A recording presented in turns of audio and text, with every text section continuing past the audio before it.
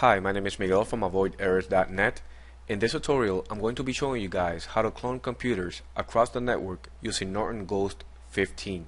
Our goal is to run Norton Ghost on the original computer to create a mirrored image of the hard drive and place it on a shared folder in the server, then run Norton Ghost on all other computers, creating a clone out of the original computer from that image file on the server. I'm using this Windows 7 as my server. You can use any network computer as a server as long as they can have access to the shared folder in the network.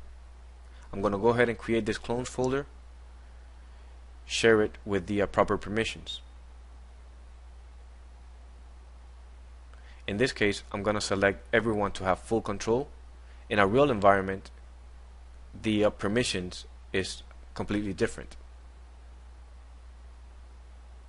But just for this tutorial, I'm going to go ahead and set everyone with full control.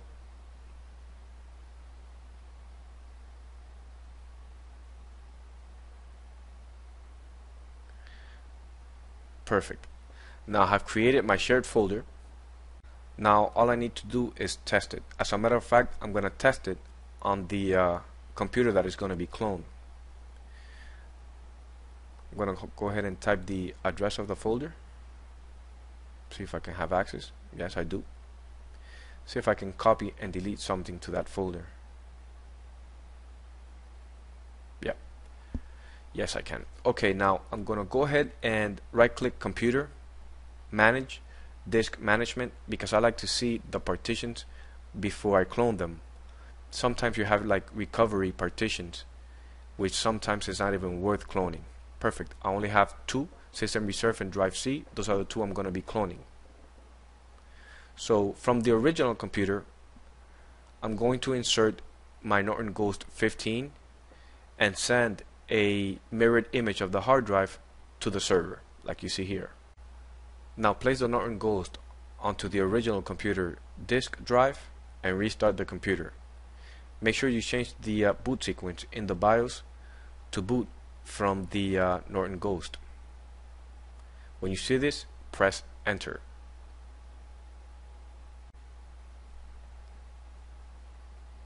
Accept the license terms and agreement.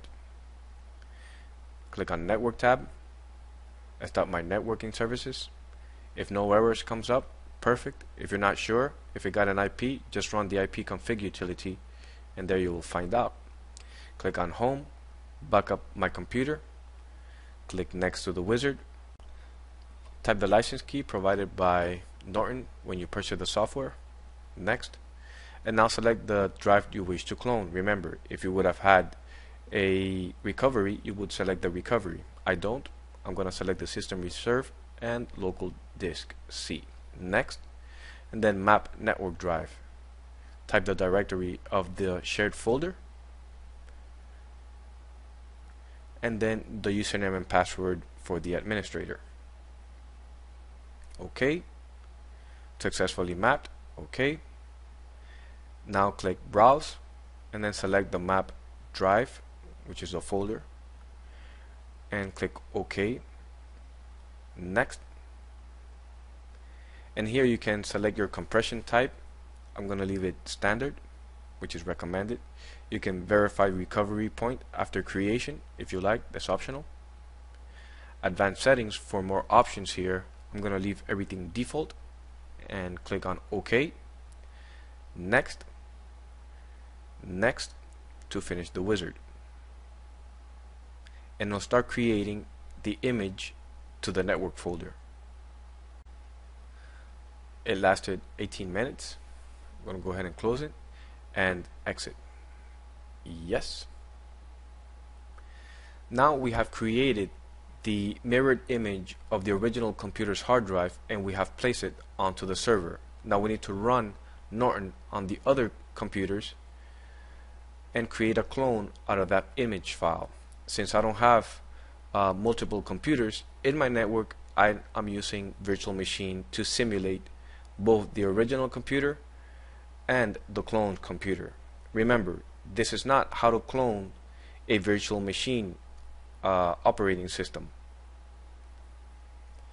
gonna go ahead and add the disk as if I was adding the Norton Ghost 15 onto the disk drive of the clones. Go to my network here, bridge it so I can have access to the network. If you notice here now, both computers are exactly the same. The only difference is the computer name. Gonna go ahead and boot the clone computer. It'll automatically start using Norton because it doesn't have any operating system inside. Accept the license terms and agreement. Network.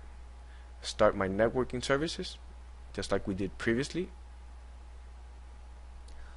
Home, and now recover my computer instead of backup my computer. Click next. OK. The same, map a network drive, the folder directory where we place the image file.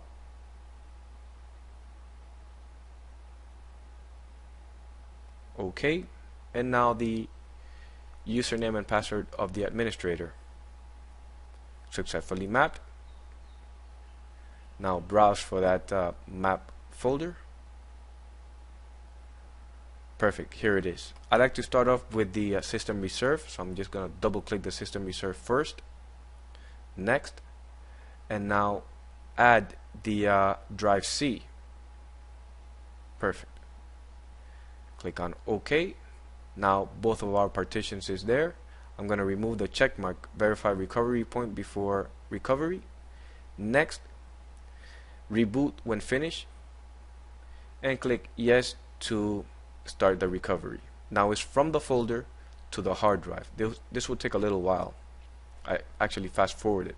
It's restarting by itself, and once it finishes, you have your operating system exactly the same way you had it when you created the clone image file onto the server. Thank you for watching this video. My name is Miguel. If you have any questions, please feel free to post them on the comment section below.